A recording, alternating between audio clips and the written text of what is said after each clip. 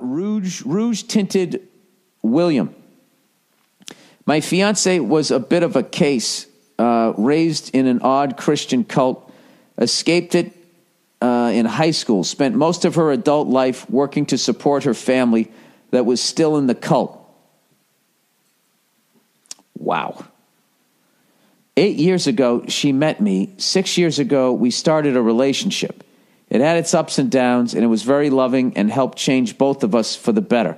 A year ago, I finally proposed to her after we both became financially successful enough to support our own household. Okay, so you both on equal ground. That's good. Shortly after that, she lost one of her close friends, then her grandfather. We got through it together, and I thought it brought us even closer. Everything was going peachy, right? Well, at this time, Cleo, get up here. Come here. Get up here. All right, just lay down, fucking relax. All right. Well, she fully converted. Okay, everything's going peachy. Well, at this time, her family and her cult leaders saw an opening, and after a month or two, she started going back to the meetings. Since I didn't want to be the closed-minded guy and clingy near husband, I let her go to those meetings. Oh, God. Her beliefs are hers, and mine are mine, and everyone's happy, right? Well, she fully converted back. Her family threatened to shun her unless she married someone of the same faith, and since her cult holds proselytizing as one of the highest values, highest virtues, she tried to convert me. I was going to guess that that's what that meant. I can't say the word, which is basically going out and getting more members. I told her every one of my experiences led me to believe that her beliefs weren't right for me and relatable at all to me. I didn't see a future where I believed in the same religious things as she did, but I did mind her believing in different things. All right, dude, you've been totally honest. You've handled this perfectly, like a champ. Within a month, she called the wedding off and broke it off with me. So I did the dude thing. Drank, worked out, picked up new hobbies. Sorry, I was thinking horse. Hobbies. Hobbies. And vacationed in the country half the world away.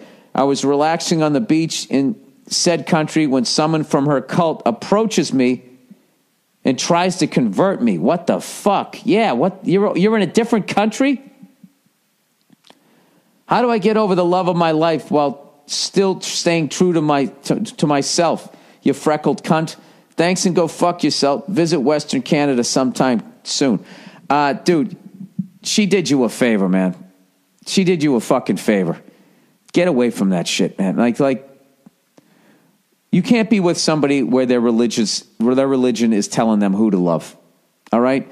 Her now trying to get you converted is because she still loves you and that type of thing. So I think your best case scenario of trying to get this woman back is to just completely cut her out of your life. Just ignore her and get on with your life. Who knows? You might find someone else first and I want to be with this person, or she'll just finally be so fucking miserable in that and realize the happiness she had with you, and she'll go to you. But you can't go to her, because if you go to her, you're going to come off weak, and she's going to try to drag you down into the fucking dark waters of that fucking cult. So I say you get on with your life, all right? That's the best case scenario for you to meet somebody new, and that's the way you get over her. Just get on with your life.